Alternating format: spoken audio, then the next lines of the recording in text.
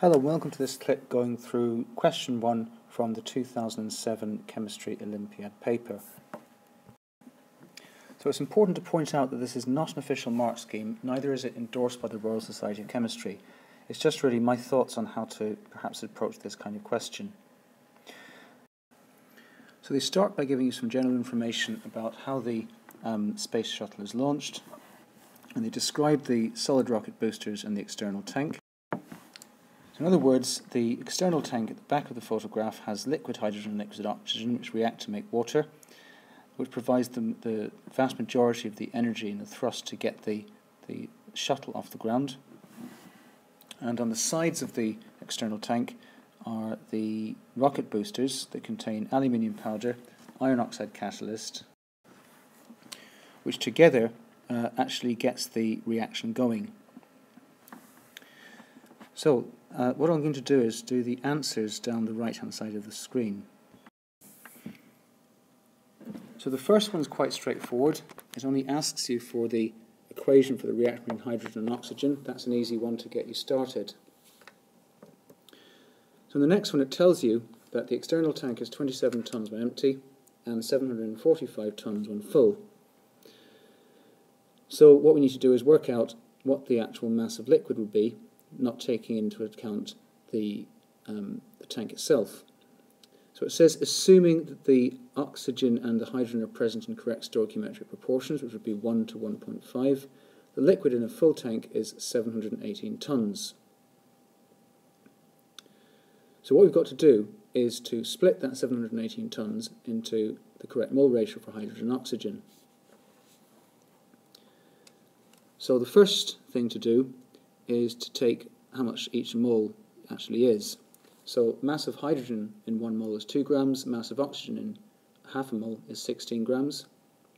So scaling that up, the mass of the hydrogen in the tank is 718 over the mR of water, not forgetting of course that the hydrogen and the oxygen actually end up making water. But then you multiply it by 2 to scale it down to hydrogen. Do the same for the oxygen.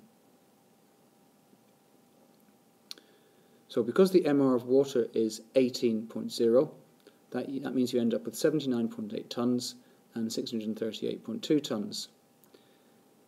And quickly checking whether these add up to the total of 718, you can just add them together, and there you go, we've got 718 tonnes. Now clearing the screen on the right hand side, we can have a look at the next part of the question.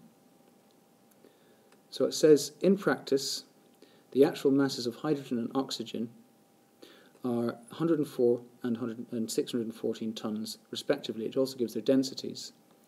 The formula for density is mass over volume.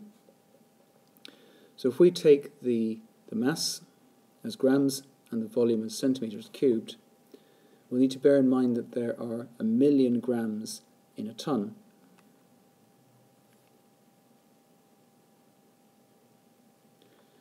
So what we need to do is to convert the tonnages into grams for hydrogen and for oxygen, respectively.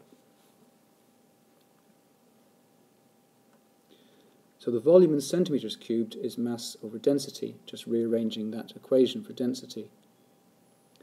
But they want the volume in metres cubed.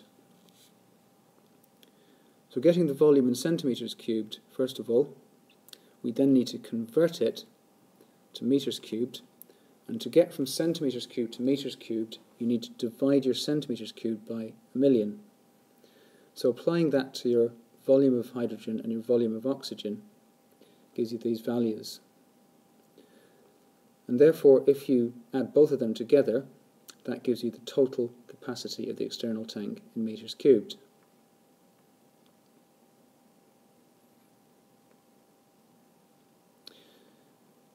So quickly checking that gives us 2007.051006. So I'm just going to pop those answers in, but I've changed them to 3 significant figures to make it nice and straightforward. So we need to clear the screen again on the right hand side to move down to part D.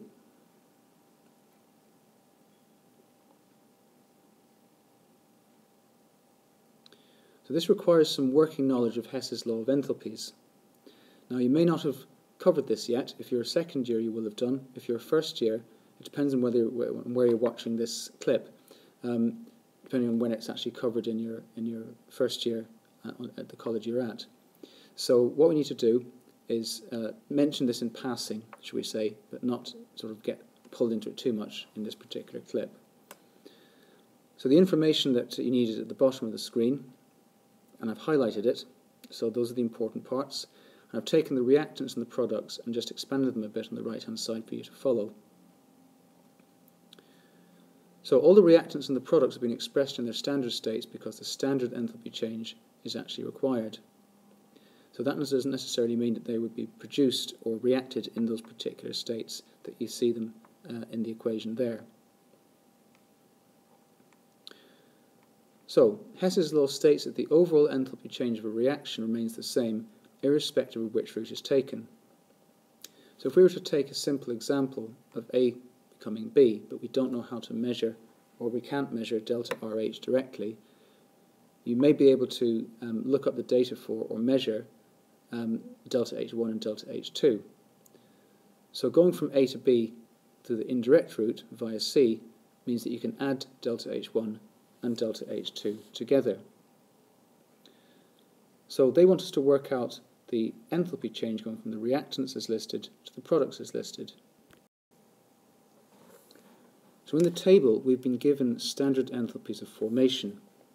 So what we now need to do is think about how we could put this into a Hess's law cycle that I showed you a couple of seconds ago.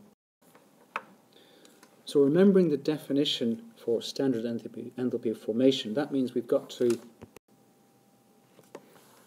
put in the constituent elements in their correct molar ratios and in their correct standard states. So making sure I'm putting the gas in as a standard state for chlorine, now we can do the calculation. So to do this we need to work out the route we're going to take. So the route from reactants to products has to take into account the total enthalpy of formation of the reactants and the total enthalpy of formation of the products, but going from left to right. So ignoring the formation of elements, this is always 0. So now what we can do is ignore the elements and just look at the compounds. So if we take the reactants, the only compound we're looking at is NH4Cl O4. There's 6 moles of it, so that's 6 times minus 295. But looking at the direction of the arrow, you can see it's going in the opposite direction to the route we want to take, which is in blue. So therefore we change the minus 295 into a plus 295. So then what we do is we look at the compounds in the products. So first of all we do the aluminium oxide. There's 4 moles of it, so therefore we multiply 4 times minus 1675.7. We then do the aluminium chloride, followed by the water. So converting 6 times 295 to 1770 and taking everything on the right hand side and converting that to minus 1154.8, we can add those two values together, and that gives us a total of minus 9770.8 kilojoules per mole to the minus 1. So now what we can do is look at the final question. It says 450 tons of solid propellant contains 16% by mass of aluminium. So what we need to do now is work out the amount of aluminium, the mass of aluminium in 450 tons.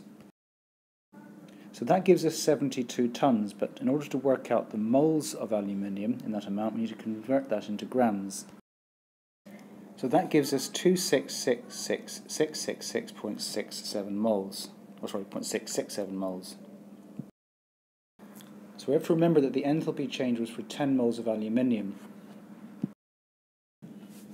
So we do the enthalpy change we worked out, divided by 10, and multiply it up by the amount of moles of aluminium.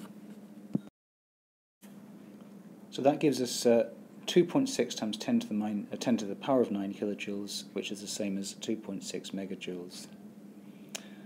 Okay, so that takes us to the end of this updated version of the original clip.